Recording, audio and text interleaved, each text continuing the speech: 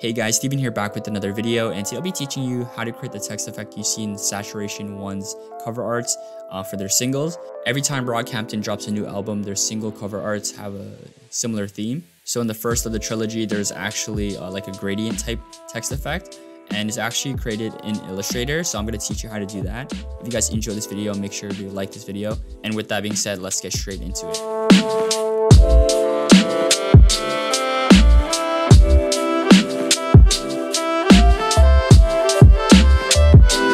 So I actually don't use Illustrator at all, but I find this very, very simple. So don't worry if you have no experience.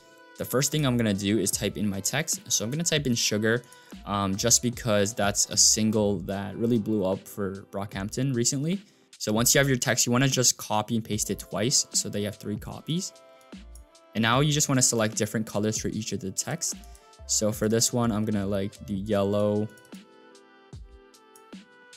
green, blue maybe.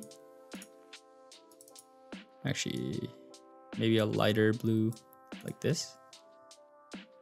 Now we're gonna stick with these colors right now, and we're gonna change it later maybe.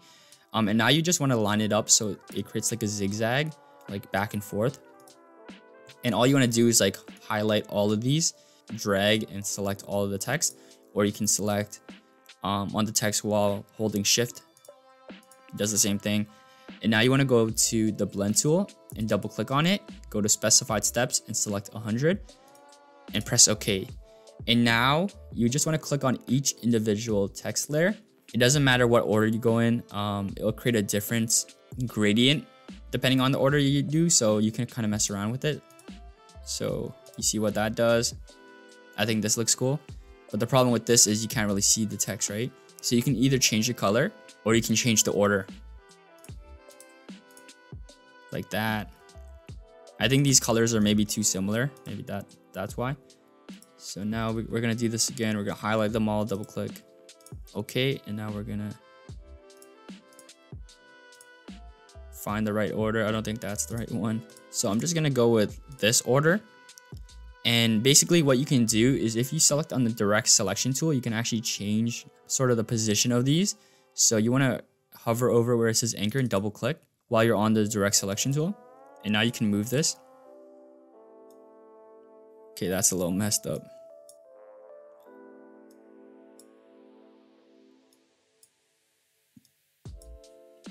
But something like this is good, right? You want to make sure that the text is at the top. So I'm just going through here. You can see the text is at the top in all of them. And it sort of like goes downward left and then right, so something like this. So I think this is actually perfect. It's just the colors aren't so good. So I think I found the color combination that works.